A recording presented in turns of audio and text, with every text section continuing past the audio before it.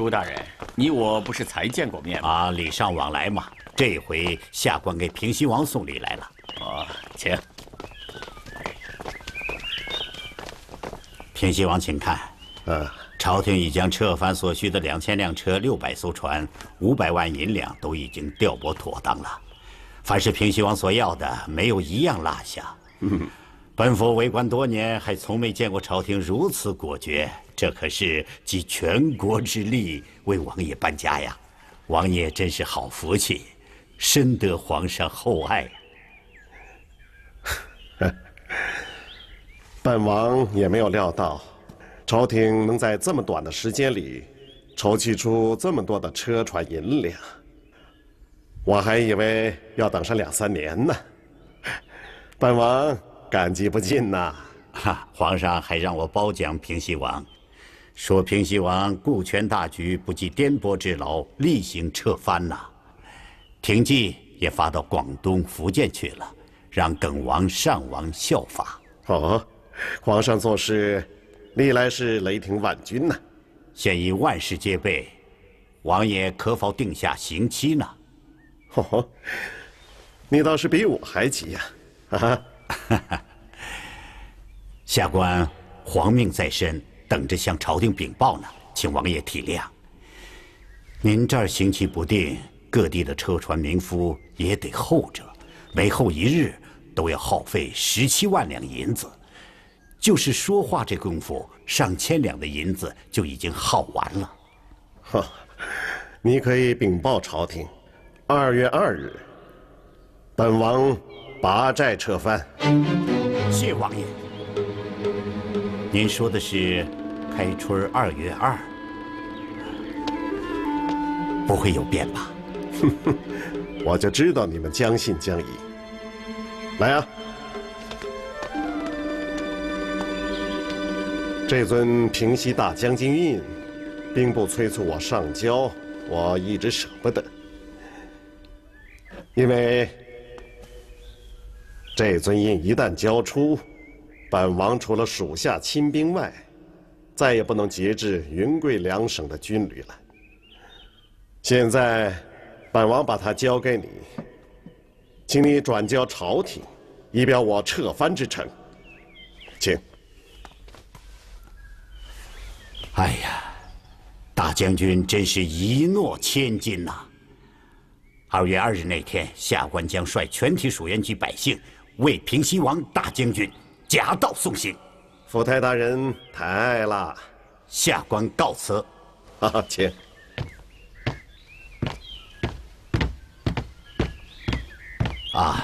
王爷请留步。请。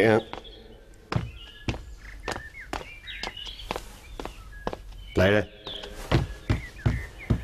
这立刻封锁云贵2省各关隘要道，从现在起，只准进不准出，连一只鸟也不准飞出云南。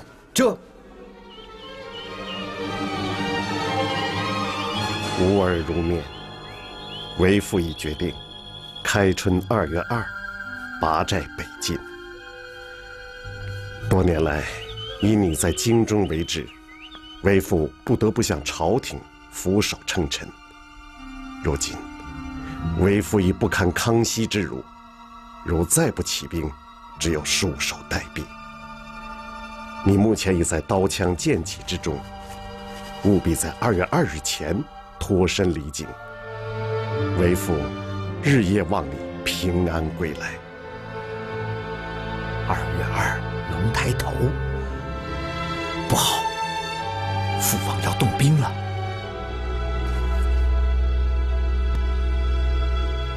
公子，我立刻准备护送公子连夜离京。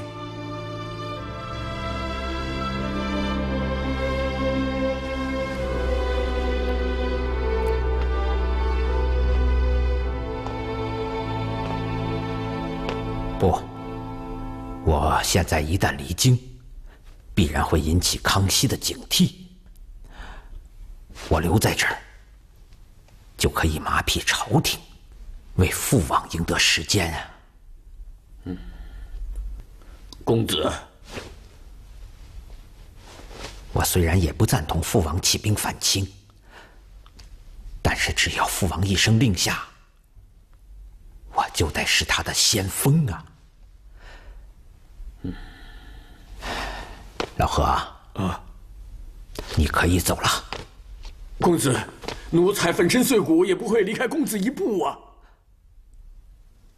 好，何大哥，你我生死同命。我想，我现在应该去拜访一下那位朱三太子了。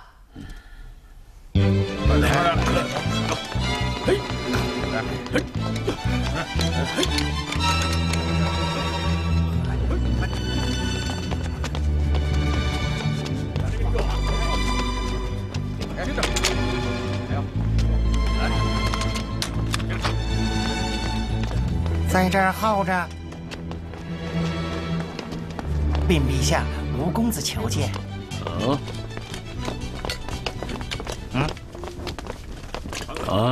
吴公子啊，这个放哪儿？三太子，这儿的杀气太重啊！吴公子深夜来访，想必是有事求我。不错，父王来了密信，托在下转告太子，如果太子愿在京城动手，父王将在南方起兵呼应。好，很好。不过，我想问一句：这清廷一旦崩溃，这大明江山是皇上的，还是他平西王的呢？你们这些前明旧臣，是否愿奉本太子为君呢？吴家父子本是明皇旧臣，起兵反清之后，只有拜明皇后仪朱三太子为圣君，才能号召天下，聚集人心。除此之外，别无妄想。这是天理呀！吴家父子精忠报国，本太子将来定有厚报。这是在下多年积累的800万银两，原本用于策反百官，现在全部贡献给太子，用起兵之策。还有没有？快点！快搬！快点！好，好。你回去告诉平西王，本太子早就决定在京城动手，令他速速起兵北上。领旨。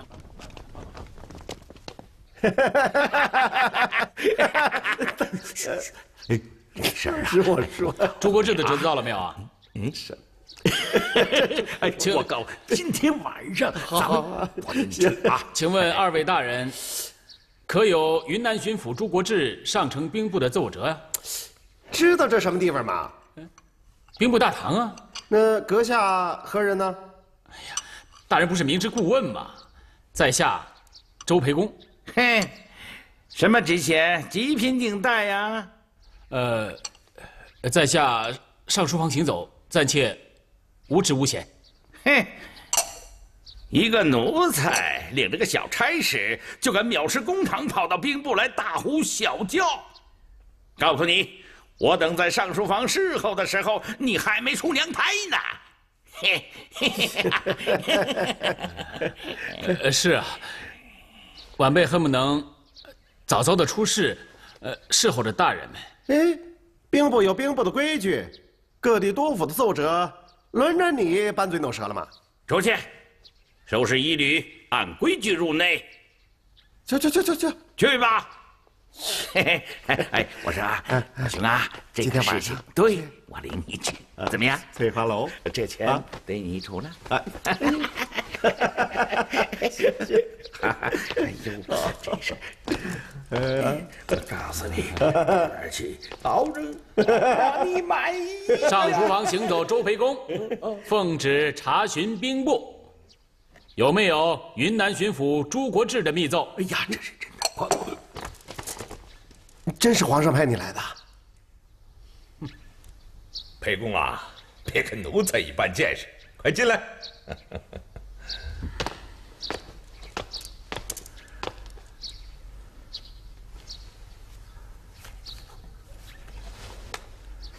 上书房行走，钟培公参见文渊阁大学士、兵部尚书索大人。哎呀，周老弟，你就别调侃我了，快坐啊！请你稍后片刻啊，等我把这点写完了。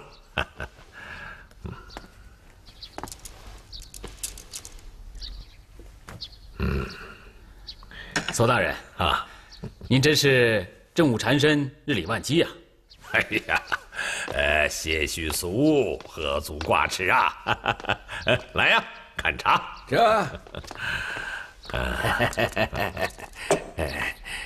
请用茶，请用茶。索大人，这儿的规矩可够惨的。啊，一个做堂的火柴头大的权力，也捂得跟丈八长毛似的。唬得了别人，唬得了你吗？索大人，明珠派我来问一问，朱国志的折子到了没有？不是皇上叫问的吗？我唬那2个奴才呢。哎呀，你呀，就是任性，放任不计，往后啊，万万不可如此了啊！是，晚生再也不敢拿脑袋开玩笑了。云南、福建、广东的折子还都没有来呀。折子再不到，朝廷就要做应变的准备了。那明中堂呢？他也该准备应变了吧？不瞒老弟说呀，这撤藩之举啊，完全是明中堂一手撺掇的，朝中的百官都不赞成啊。但是圣意已决，我们只好一心的来奉行啊。可是如果因撤藩闹出了巨变，那明中堂误国误君之罪是万不可赦的呀。晚生明白了。老弟呀，你才气纵横，前程不可限量，可是宫中的事情深不可测呀。往后做什么事情都要三思而后行啊！你我都好自珍重吧。啊！谢索中堂的教诲。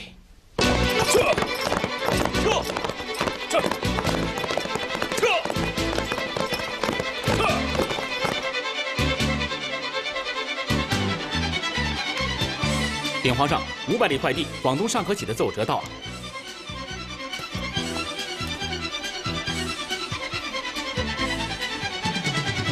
好，上河起效法吴三桂，上奏请旨撤藩了啊！皇上，吴三桂、耿精忠、朱国志的奏折都到了。打开，统统打开。这不来都不来，一来怎么全都来了？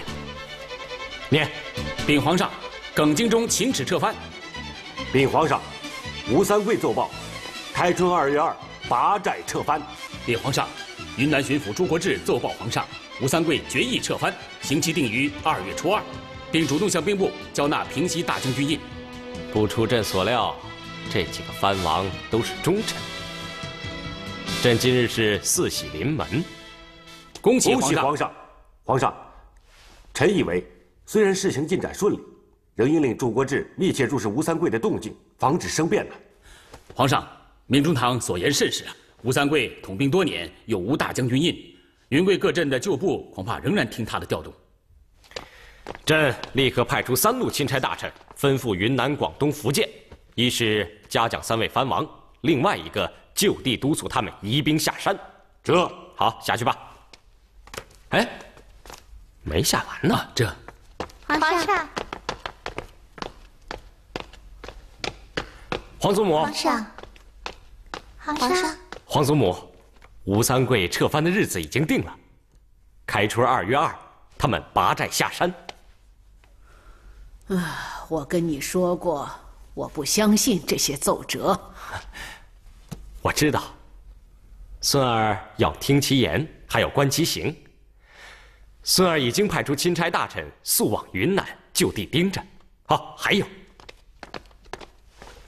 吴三桂把拖延多年的平西大将军金印也上交给兵部了，这说明他真是心灰意懒，想回来养老了。什么平西大将军的金印呢？就是顺治8年朝廷授予他的。不就是颗8两重的金疙瘩吗？他为什么交这个？以示撤藩诚意。他干嘛要表示诚意呢？孙儿懂老祖宗的意思。老祖宗还是不太信任他。其实啊，你还是没懂我的意思。他吴三桂呀，就知道你皇上哪块肉痒痒，哪块肉疼，他是想让皇上放心。而实际上呢，他对你的了解呀，胜过你对他的了解，知道吗？是啊，这等伎俩，孙儿确实得向吴三桂学。你是得跟他学。咱们大清的列祖列宗们，如果不是向汉人们学了200、300年，能征服他们吗？能统一天下吗？你甭怨我固执，我什么时候看到吴三桂还有尚可喜他们回到京城，这撤藩呢就算成了。那个时候我宴请他们，而且我还要告诉他们如何怀疑过他们，到时候赔个不是。那些狗奴才当不起老祖宗这么大的面子。黄静，奴才在。朕给你一个旨意，出宫办差的时候多留神京城的动静，谁家起了楼，哪儿失了火，凡属有意思的事儿都记在心里，回来给朕说说。禀皇上，京城里的旮旯旯旯的店儿，奴才无一不熟啊。奴才现在就给您说2件新鲜事儿。说。明孝大公子悄悄在4白楼买下座大宅子，花了60万两银子。而大公子原配夫人还住在老屋里，比小妾差远了。那当然了，原配住老屋是让场面人瞧的，小妾和大宅子那是自个儿享受的，一明一暗，两不耽误。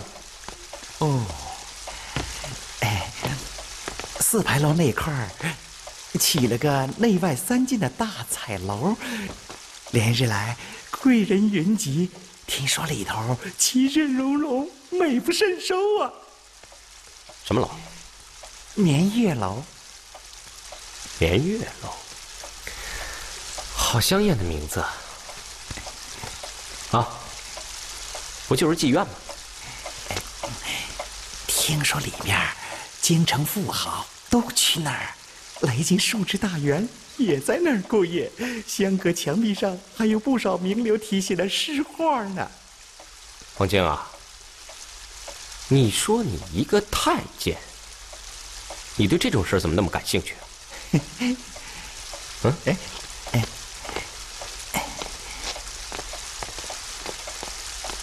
哎。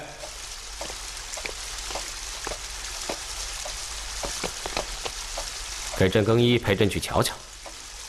这，皇上，外头乱，哎，多带几个侍卫吧。啊，出去溜达溜达。你可听好了啊，别给朕乱声张。啊，哎，皇上，那万一有什么事儿，奴才上哪儿找您去啊？眠月楼。眠月楼？哎呦，皇上，那可是阿萨地方。皇上，你不是说那个地方挺热闹的吗？朕要去瞧瞧热闹。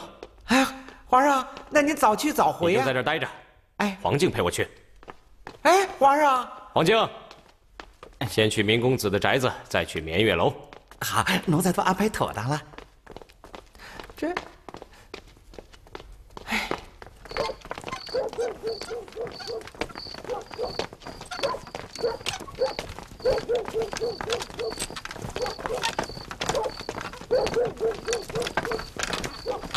慢点儿。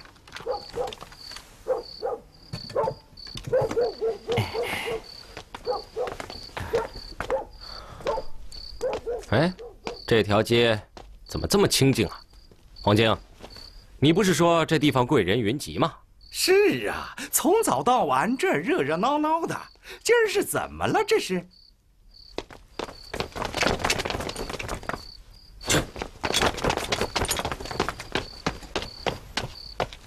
禀皇上，奴才斗胆先来一步，在此护驾。啊，朕懂了，你是先把这条街给净了，把整个绵月楼包给了朕，是不是？是。你以为朕是什么人呢？你以为朕是来逛这妓院的吗？朕富有天下，天下所有的女人都是朕的。朕只不过是想来看看，绵月楼有多大的本事，令咱们京内外的大臣如此趋之若鹜。奴才知罪，但是皇上到这种地方来，奴才不愿意让闲人知道。哎，朕今天还就想逛一回妓院，而且你还得来。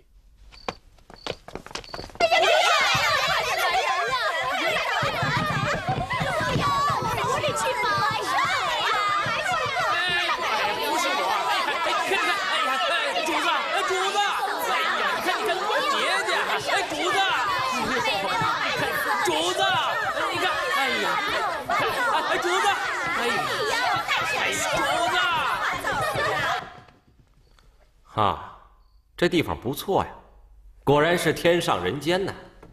哎呀，男人们花银子就是图个舒服呗。平日里客人多吗？这儿哪有什么平常啊，天天都是过节。男人呐，谁不嘴馋呢？没来的想来，来了呢又不想走。这楼里的姑娘啊，醉倒半个北京城啊！听说朝廷大员也有来的？对，经常来乐，乐的是没边没样的。他们就不怕失了身份？哎呦，公子啊，您这话可就酸喽。什么是身份呢？不就一张皮吗？我们这儿啊，不论身份，就认银子。您给姑娘多少银子，姑娘就给您多少乐。是这么个理。哎呦，客官，请。求求你了！哎，你看，哎呀，别这样。不错，你们确实有本事啊。别！甭说大臣们，就是皇上来了，也得让那些纤纤玉指给揉烂。哎呀，老身看出来了，公子是读书人呐，来这儿还有点害羞呢。你们都不羞，我羞什么？哎，那我叫两个妹妹侍候公子。不必了，我只看风景，不下水。哟，公子啊，您要老这样，那就不成体统了，那可就委屈了姑娘们了。哎，我说婆婆，我家主子头回来，你得先让主子适应一下。哎，成啊，要么先叫紫云姑娘给公子唱个曲儿。哎，紫云姑娘是这儿的头牌姑娘，色艺双绝，卖唱不卖身。去吧，快去叫吧。哎，是。哎呀，紫云姑娘接客喽。皇宫里也有不少角色，为什么就没有这等的风韵呢？宫里的女子都被万千条规矩捆着呢，而这儿的姑娘那可真是天生的尤物啊！黄晶啊，你小子亏了是净了身的，不然的话，你肯定是个风流杂种。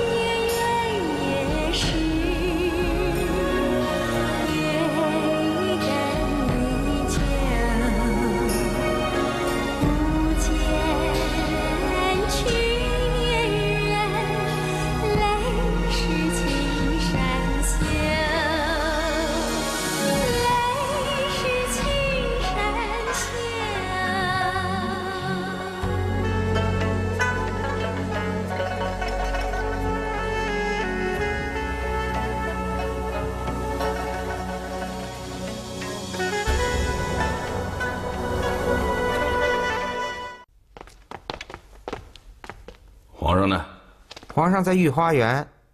哦，到御花园。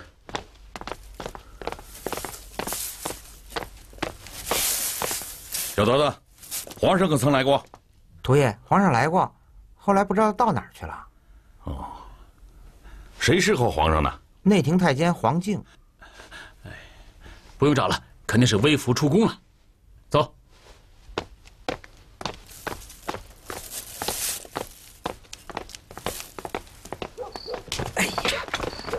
哎，你这个烟货，不好好侍候皇上，跑这儿来干什么？这是你来的地方吗？嘘，来，我跟你说啊，黄敬把皇上领到妓院里去了。哦，哎，周大爷，哎呦，找对地方了，轻点。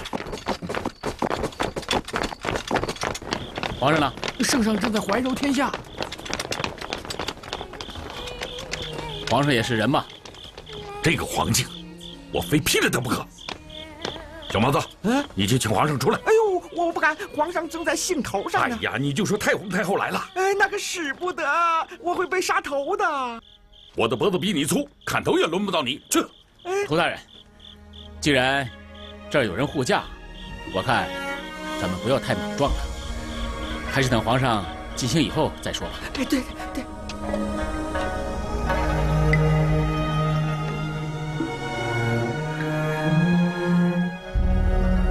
黄敬啊，请紫云姑娘过来，这样和她谈谈。奴才明白。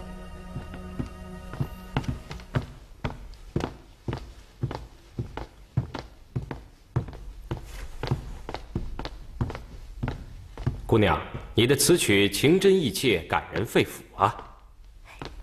公子不必谢，奴家此曲儿是唱给自己听的。哦，难道你也有曲中的辛酸之事吗？好，今天就不给你银子了，朕给你这块玉做个纪念吧，啊？朕。下去吧。是。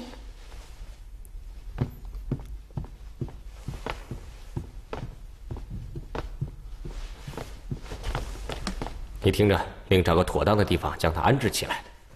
得空，朕还想听他唱曲儿。啊，对了，千万要慎重。奴才明白。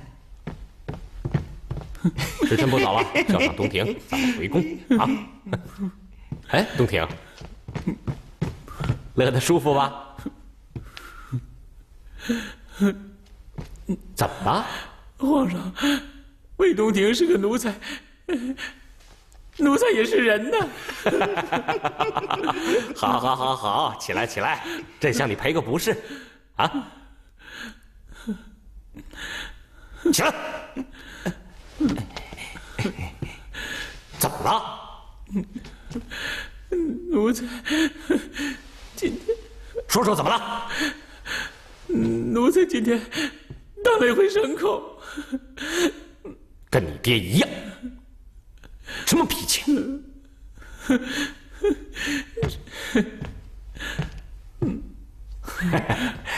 好了。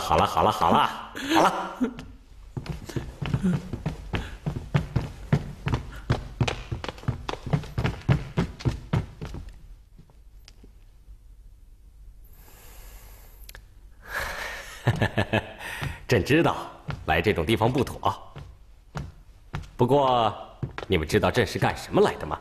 啊，来看看京城的隐私，出污泥而不染吗？不信你们问问东庭。是，臣等叩见见皇上。你们也真行啊，盯朕盯的都跑到这种地方来了。臣等有万计军务禀报皇上。京廷之要害在京城，京城之要害在康熙。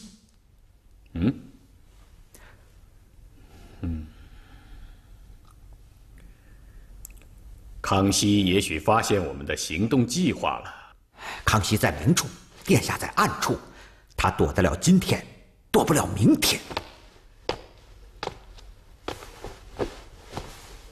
可是以我目前之力，很难与清廷直接抗争。但是我可以将全部力量集中到一点上，就如同把雷霆万钧之力浓缩到一个针尖上。哼，直取康熙。只要康熙驾崩，大清国就天塌地陷了。好，到时候只要殿下登高一呼，各省各府都会起义反清。我父王再提兵北上，相助殿下，大江南北便可传檄而定。不过，在下有个疑问：如何才能让康熙驾崩呢？我朱三太子既然要反清复明，岂能不早做准备？实话告诉你吧，我在康熙身边早就埋下了杀招。殿下当真？多年来，各地乡会一直为皇宫秘密进贡少年太监。这些少年的父母啊，都是乡会的信徒，并且由我出资赡养。他们入宫前，个个都向我立了生死状。只要我的指令一到，他们无不奉行。哼！这些小太监如今都长大成事儿，有的还当上了各宫的主管。黄敬啊，只是其中的之一。万想不到康熙的性命竟然捏在殿下的手里。你以为我只会焚香诵经，骗几个香火小钱儿啊？在下糊涂了。殿下，康熙身边猛士环立，侍卫如云，魏东亭等人也是机警异常，对康熙是死心塌地。这些御前侍卫不容易对付啊。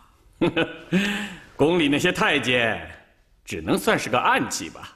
除此之外，我在宫外还埋伏了一招断魂剑，请等着康熙前来销魂送命。断魂剑，她就是我的妹妹紫云。哎呀！跟我来！哪儿去？哪儿？你这腿也慢着来！我就是忘了早点给忘了我的小亲戚呀！哎呦，想死了！有亲戚好自个说啊！我的心儿，对呀，常过来看看我们。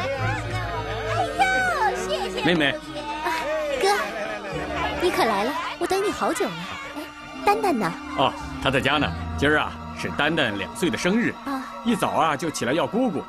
今天咱们一块回家吧。啊，好。来。哎，哥，你呢？啊，我有马。哎，起轿吧。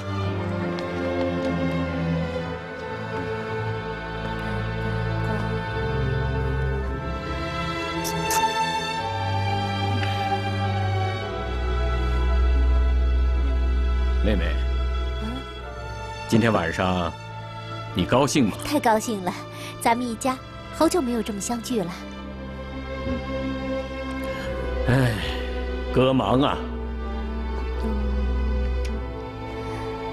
哎，妹啊，叫丹丹睡吧，哥有话跟你说。嗯，好，丹丹乖，睡觉了，睡觉了。哦，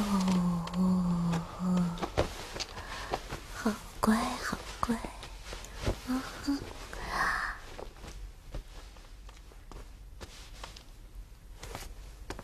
哥，有什么话说吧。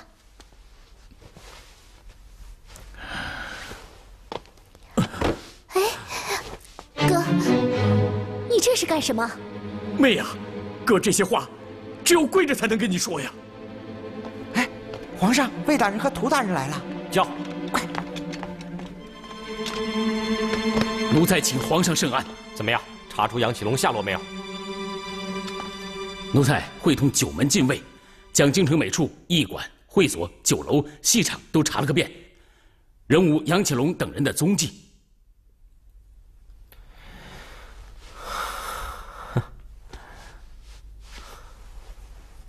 来无影，去无踪啊！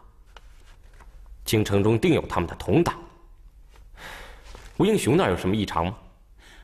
禀皇上，据奴才的眼线报告，吴英雄除了上朝应母之外，几乎足不出户。啊，这就好。只要和杨启龙没有关系就好。至于杨启龙嘛，越查不出名堂，说明他越危险。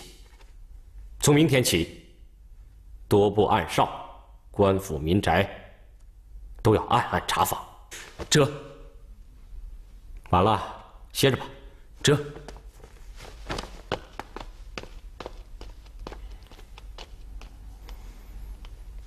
哥，你为何让我害龙公子？我不干。我虽流落风尘，却没有泯灭了良心。贪财害命的事，妹子不干。妹妹，现在哥哥与丹丹的性命都捏在你的手里，咱大明江山社稷也捏在你的手里，你怎么能够袖手旁观呢？哥，你又在做皇帝梦了，我就弄不懂，你为何不愿意好好读书，将来考取个功名，非要冒充什么三太子，搞什么反清复明？咱们兄妹俩过太平日子不好吗？缺银子我给你，卖笑挣来的钱那也是钱呐。哥，你还是改回自己的真名实姓，回家种地读书吧。丹丹就交给我来养吧。妹妹，哥哥读书读到死也不过是个秀才，哥种地种一辈子也不过是个奴才。你哥既有凌云之志，也有乾坤之才，生逢天时，岂能甘为人下呢？你这话我听了寒心。妹妹，你还记得咱爹娘是怎么死的吗？不是病亡的吗？不，咱娘曾是明皇三太子的乳母，破宫那天惨遭乱军奸污，被凌辱致死。咱爹曾是前明翰林院编修，受崇祯皇上厚恩。清兵入宫后，竟要咱爹为他们起草招降纳叛的诏书，咱爹宁死不肯奉诏。哼，被多尔衮诬为乱党，与18名翰林院士一起被秘密的活埋了。妹啊，咱爹娘都是死于满人之手，这血海深仇岂能不报？真是这样吗？千真万确。爹临行前曾留有遗命，要我生为汉臣，死为汉鬼，反清复明，卧薪尝胆。他还说，紫云是个丫头，让她平平安安的过一生吧。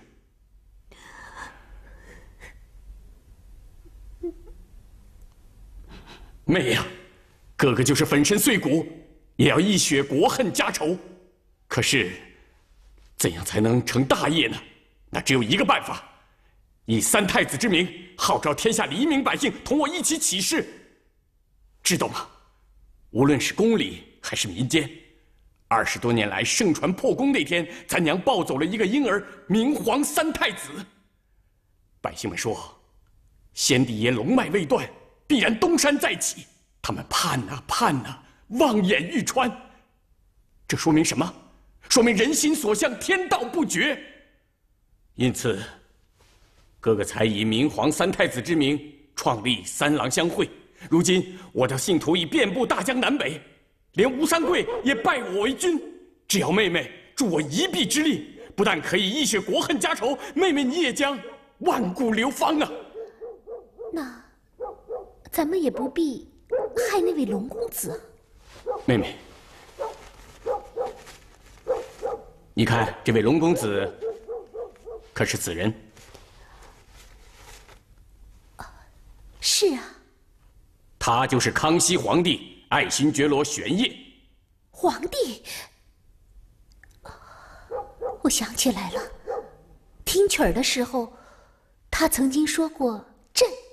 据我所知，康熙为妹妹的色意所动，想把妹妹安置个妥当地方，再来寻欢。皇上也是人呐，青春鼎盛，别样风流。他是善心人。你是不是喜欢上他了？瞎说。妹妹，他可是我们的杀父仇人呐！为了父母的在天之灵，为了天下的百姓，哥哥求你了。哥，那你让我怎么做？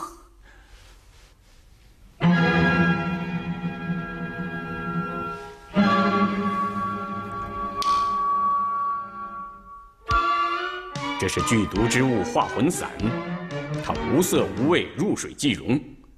任何人只要碰上一丁点儿，必死无疑。你只要往他的酒杯里拨一丁点儿，再劝那个龙公子喝下，就大功告成了。